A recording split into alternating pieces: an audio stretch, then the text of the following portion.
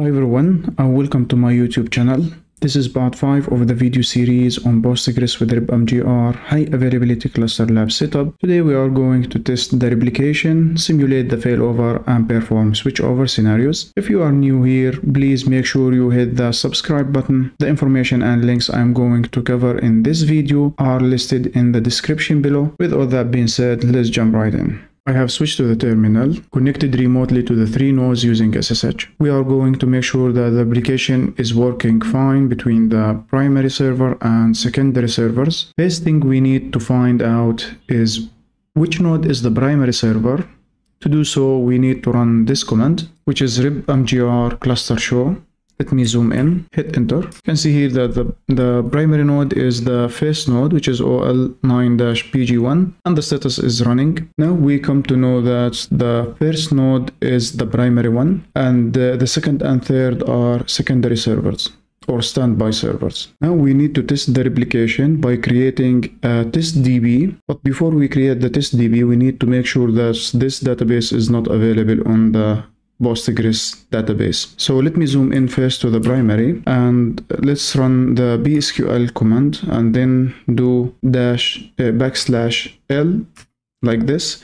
You can see here that the test DB is not created and also not available on this node or this server. So let me zoom out. Now I will zoom in here to the second node, and let's run PSQL again and do -L. We can see here also it's not available or not created as well here. Let's zoom out and let me zoom in to the third node. Let's run PSQL and do like this and see it's not also created here. So once we create the test DB from the first node or the primary node, should be replicated to the secondary servers. So let me zoom out. I will come here. Let me quit from here and clear the screen, and let me create DB test DB, clear the screen and go to the PSQL and check. You can see here that the test DB is created here. So let me zoom out. I will zoom in here to the second node. I'm right now on the secondary, which is the second node. Let's do the --L again, and we see that test DB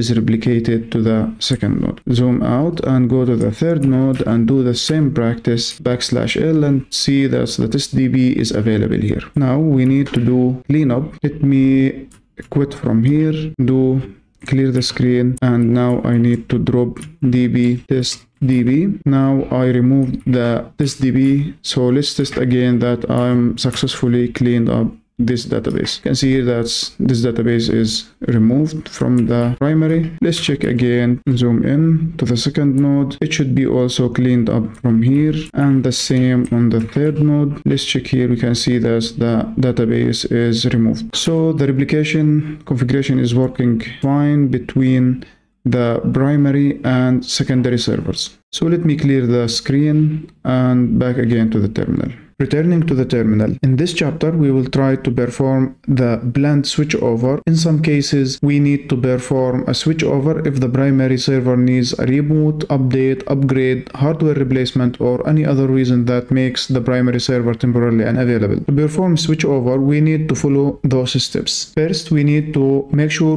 which node is the primary. To find out which server is the primary, we need to run this command, repmgr service status. Let me just zoom in and hit enter.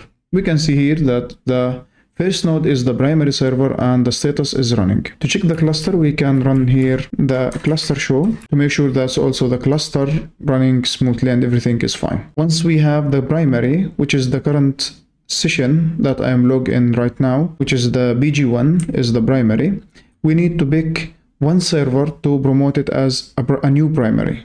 For example, I will take the second node, which is BG2, to promote it as, or a switch over to it to become a new primary for our cluster. Let me clear the screen, zoom out. Before we switch over, we need to monitor the log files. Let me just first zoom in to the second node and run the log file, which is repmgr.log, to make sure that everything is fine. We can see here that the replication or upstream monitoring is in normal state. That means everything is fine and it's replicating and getting data from the primary. Let me zoom out and let's run also the same command on the third node and make sure, let's zoom in, the same, it's also in normal state.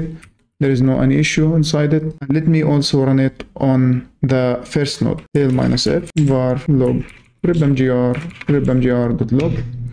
And let me zoom in. Yeah, we can see here that the primary node is in normal state. That's mean everything is fine here. Let me zoom out. And now we need to perform the switchover on the second node here. So let me zoom in here, and to perform the switchover, we need to do this command. The command is repmgr standby switchover -- siblings follow -- dry run. Because I am switching from the first node to the second node, we need to tell the third node that the new primary is the second node. This will tell the third node to follow the new primary. So let's give it a dry run first and see if all the prerequisites are met to switch over. You can see here that, yeah, we can see here the prerequisites for executing standby switchover are met. So let me just zoom out and let's monitor here the log while we are switching over. I will remove here. Let me just clear the screen like this. I will remove from here. You can see here, I will remove the dry run and I will perform the switchover. Let's wait.